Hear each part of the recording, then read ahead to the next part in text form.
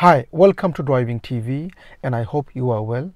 In this video, I'd like to talk to you about on the day of your driving test, how to prepare and what do you expect on the day. This is what I'm going to share with you in this video. Let's start the lesson.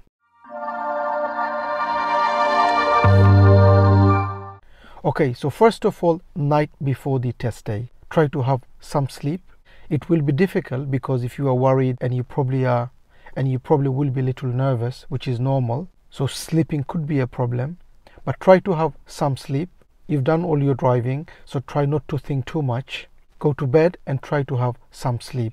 So number one is try to have some sleep night before. So on the day you wake up, first thing is make sure you accept that it is your test today and you are ready and you will pass your test today. So first of all, try to believe that, okay? Because this is your test. You've done all your driving. You know how to drive the car. You wouldn't be going to the test unless you're ready. So you're ready, accept and make sure you believe you can, and that's the best way to start the day. So number one, wake up and make sure you believe you can do the test. It's all in the mind, isn't it? It's the way you set your mind. If you don't believe in your mind, it will be difficult to make it believe to others. First of all, you need to believe you can. Only then you will be able to do the test, okay? So first thing you need to do is wake up and make sure you believe you can and you are ready for the test. Now, if you are going to the test with your driving instructor, your instructor will come and pick you up, and hopefully you will have a lesson before the test. Minimum you will have 1 hour. If you could have 1.5 hours is the best, because for you to cover everything you need some time.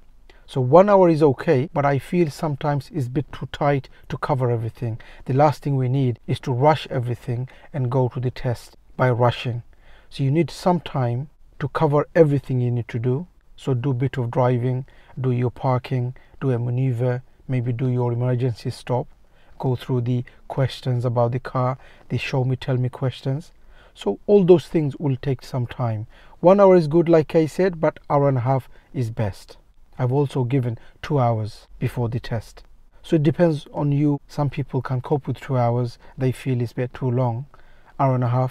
And also 1 hour is not a problem. So just before you leave home, make sure you take the documents with you.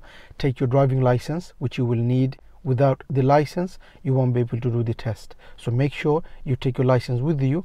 Also take your glasses if you wear glasses or contact lenses, because the first thing the examiner will ask you to do is to read a number plate. And if you can't read, you will fail your test. So make sure if you need glasses or if you wear contact lenses, make sure you take them with you, and also your driving license.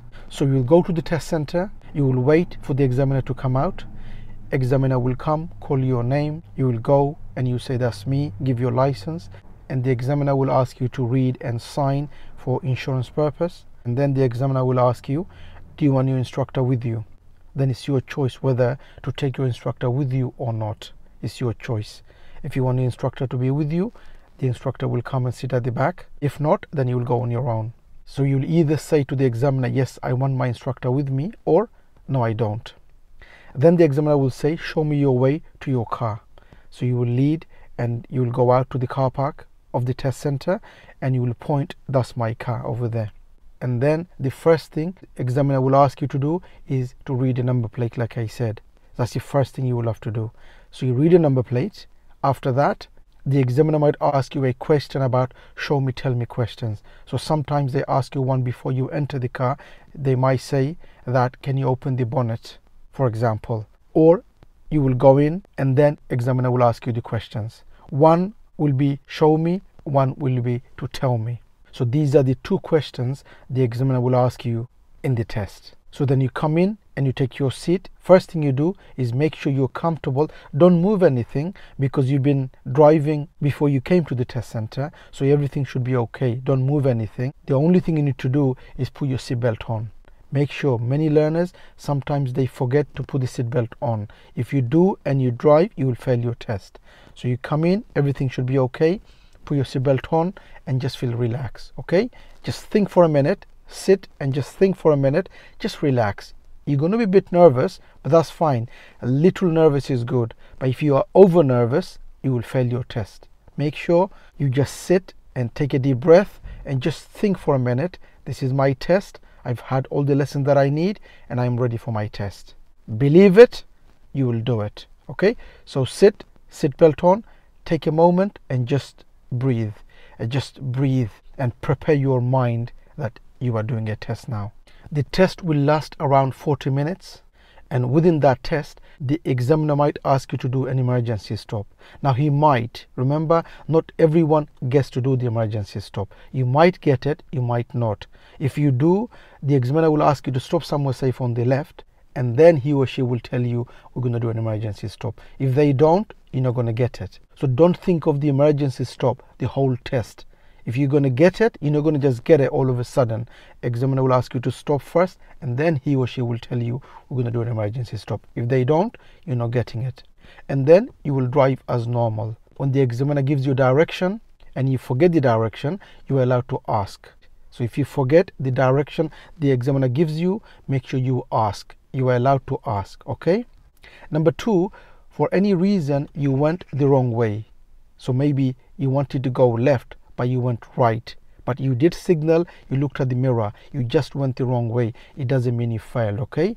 Going the wrong way doesn't mean you failed. As long as you looked at the mirror and you put the signal on, the examiner won't fail you for that, because you're no danger to anyone. You just went the wrong way, which is fine. So if that happens, don't assume you failed.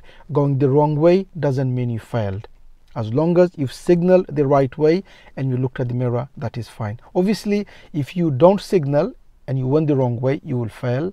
Or if you signal the wrong way, for example, you signal left but you went right, you will fail your test for that. All I'm saying, so for example, the examiner said for you to go right, but instead you looked at the mirrors, which is top and left, and you've signaled left and you went left.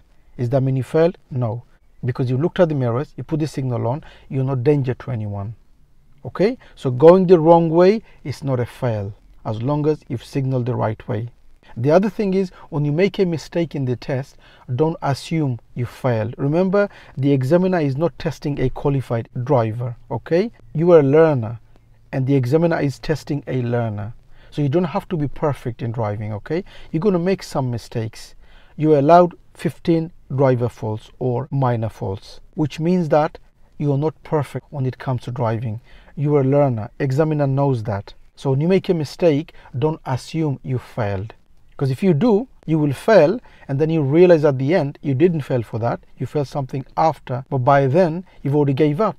So don't assume you failed just because you've done something wrong. Don't judge yourself, because that's not your job. Your job is to drive. The examiner will do the judgment. That's their job, okay? At the end, they will decide whether you pass or not. That's not your job. So whatever you do in the test, throughout the test, keep on going and don't assume you failed just because you've done something bad, okay? For example, if you ask me now, what if I touch the pavement? What does that mean?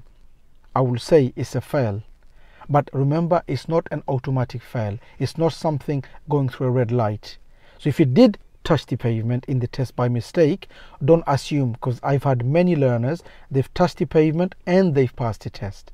Because it's not an automatic fail. It's not something illegal. It's not like going through a red light. It's not like not stopping on a stop line. So I'm not asking you to touch the pavement. All I'm saying, if you do make that mistake in the test and you've touched the pavement when you stopped, don't assume you failed, because many, they've touched and they've passed the test. So all I'm saying to you is, whatever you do in the test, don't be the judge. Don't decide whether you passed or you failed. Don't give up. That's not your job. Your job is to keep going to the end, and the examiner will decide whether you passed or you failed, okay? So don't panic when something goes wrong, because panic will lead you to nervous will take you to anxiety, and then everything's going to go wrong, okay? So when you do something wrong, don't panic, and also don't try to impress anyone. Only drive to impress yourself. Don't think that this is my test and I have to drive differently. You drive exactly like you did with the driving instructor. You do exactly what the instructor told you to do. Everything you need, you've learned in your lesson. Do what you did in the lesson. Don't do anything different. Many learners, they go to the test and their mindset is different. They think, well, it's a test. I can't do my lesson now. I have to do something different. And that's when you fail. Do what you've been doing with your driving instructor. Your instructor told you exactly what you need to do in every situation. All you do is put that into practice in your driving test. Okay, you're not impressing anyone. All you're doing is showing what you know, showing what you are taught to do, and that's all you're doing. Okay, so just to remind, you're allowed 15 driver faults or minor faults. If you get 16, you will fail, or if you get one serious or one danger, you will fail your test. Okay, so you're not allowed any serious or any danger, but on the minor or driver faults you are allowed 15. If you get 16, you will fail. So what happens at the end? You come to the test center. As you are coming into the test center, make sure that you don't give up at that point, because you are coming in. Just make sure that it's nearly finishing. The nerve is going to go up, your blood pressure is going to go up because it's nearly finishing. Just stay calm, come into the test center, and then park your car nicely. Drive where the examiner asks you to drive in. Nicely go in, stop, handbrake on, neutral, done. And now the examiner will tell you whether you passed or you failed. Hopefully you've passed. Congratulations.